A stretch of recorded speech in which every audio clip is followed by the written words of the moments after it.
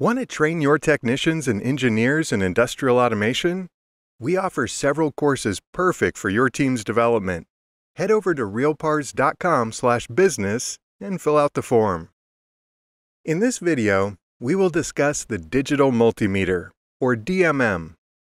This versatile tool appears everywhere, including unlikely places, such as the toolbox of heavy-duty mechanics. Yes, even mechanics are required to service mobile equipment loaded with electronic devices. Like every other tool, a DMM is useless if you don't know how to use it properly.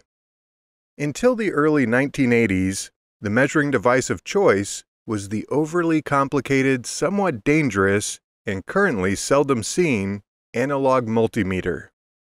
Interpreting the reading on an analog multimeter was often daunting, and placing it incorrectly in a circuit could create serious safety issues. Okay, let's start with some basics.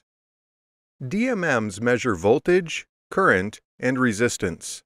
Some, such as the Fluke 87.5, also perform diode testing and measure parameters such as continuity, frequency, and capacitance. In this video, we will use the Fluke 87.5 as our DMM to zero in on voltage, current, and resistance measurements. We talk more about digital multimeters and other common test instruments in the Industrial Electrical Maintenance Essentials 1 course. We cover the working principles of each tool and their applications. You can find the link to this course in the video description. Let's start with voltage measurements. The Fluke 87.5 measures AC and DC volts, plus DC millivolts, each selectable. A better measurement resolution is obtained by pushing the range button. The measurement probes are inserted into the voltage and common jacks. Voltage measurements are always taken with the meter connected to the voltage you are attempting to measure. This presents a potential problem. Basic circuit theory tells us that the total resistance of parallel components is always less than the lowest resistance component. A voltmeter should have very high resistance so as not to change the resistance of the circuit under test when placed in parallel across a component. A perfect voltmeter would have infinite resistance, but that isn't possible. The Fluke 87.5's input impedance, or resistance, is 10 megohms, which is standard for most DMMs today. Let's look at a quick illustration of why a voltmeter should have a high input impedance. We'll start with a simple series circuit, which includes a 12-volt supply and two 1,000 ohm loads. The voltage across each resistor will be 6 volts. What happens when we place the voltmeter parallel to one of the loads? Hopefully, the voltmeter reads 6 volts. If we use the Fluke 87.5, the voltmeter in parallel with the resistor won't seriously change the circuit characteristics, as 1,000 ohms in parallel with 10 megohms is darn close to 1,000 ohms. So, the voltmeter reads 6 volts. But what if you have an inexpensive DMM with a low impedance value of 10,000 ohms? We won't mention any brand names here. The circuit characteristics will change because you have created a new parallel resistance value. Oops, now the reading is an incorrect 5.71 volts because of something called voltmeter loading. Okay, is that how voltages are measured in the real world? In most situations, the black lead is attached to the zero reference point or ground, and the red lead is moved to points in the circuit. Using only one hand is a very safe method for measuring voltages, as it reduces the possibility of a serious shock to your heart. Let's demonstrate. If you want to know the voltage across R1, take a reading at point B and subtract it from the reading at point A. Point B will be 6 volts, and point A will be 12 volts. So the voltage across R1 is 12 volts minus 6 volts, which equals 6 volts. Here's a troubleshooting question for you. What is the problem if the voltage at point A is 12 volts and the voltage at point B is 0? That means that there are 0 volts across R2. Therefore, R1 must be open. So how do you find an open circuit? Keep moving the red lead until you measure 0 volts. Older technicians will say you can locate this problem with a test light. That's very true. Replace the DMM with a test light and repeat the process, observing the visual status of the test light. This process works well for troubleshooting automotive lights, but can cause more damage than the original fault in sensitive electronic devices such as 3-wire proximity sensors. Many workplaces have banned test lights because of their low resistance characteristics. Here's another troubleshooting problem. The voltage at point A is 12 volts and 8 volts at point B.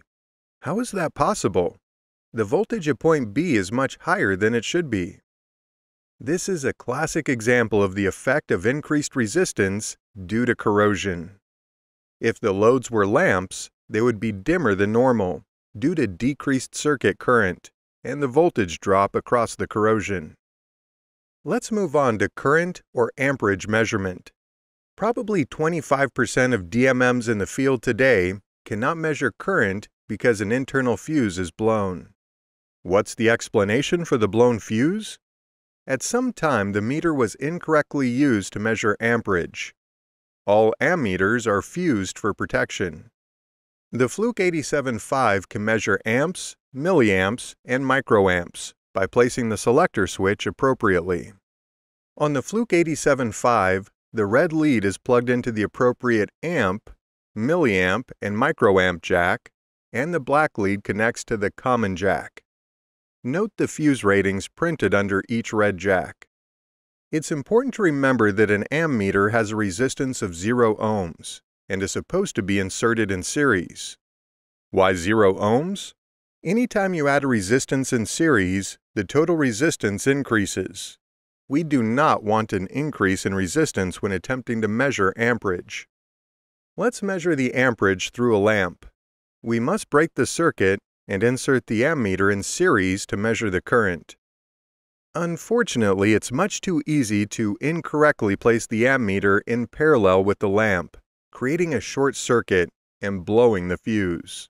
More often than not, the test technician has no idea that the fuse has blown, making the ammeter useless. Finally, we'll wrap up this video with the resistance measuring function of the DMM.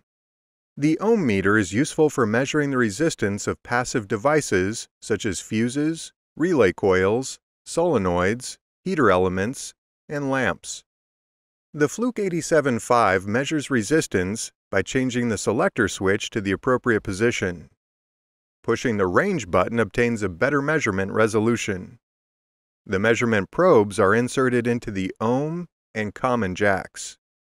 The ohm meter acts like a mini power supply by applying a voltage across the device under test and calculating the resistance based on the resulting current flow. Every DMM has a battery that provides this voltage and powers the internal electronics. The device under test must be the only device connected to the ohm meter, and no circuit power must be applied. Let's look at an example to illustrate. We want to measure the resistance of R1. First, we need to remove power from R1 by opening S1. Okay, now we place our ohm meter across R1. The meter reads 50 ohms because we have not isolated R1 from R2. The meter will find all paths for the current flow. We want only one path, and that's through R1. So, we need to remove the connection between R1 and R2. Now, the ohm meter reads 100 ohms because R1 provides the only current path. Okay, let's summarize what we've discussed. Voltage is measured by connecting the DMM in parallel to the circuit. A voltmeter has input impedance to prevent errors like voltmeter loading.